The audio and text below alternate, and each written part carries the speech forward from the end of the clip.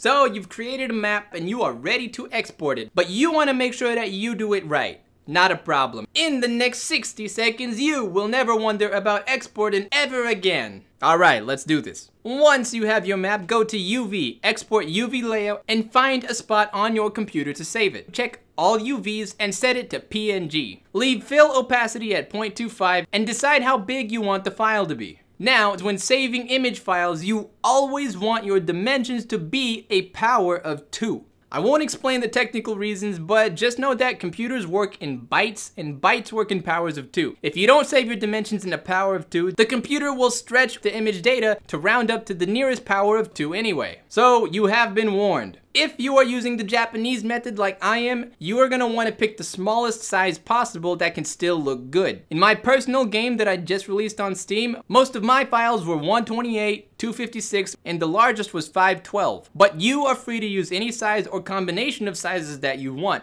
Just make sure that the length and the width are both a power of 2. After you have selected your size, click Export UV Layout. You're done. Hope that helps. Thank you so much for watching. If you enjoyed this video, please don't forget to like and subscribe. Hope you have a fantastic day, and I'll see you around.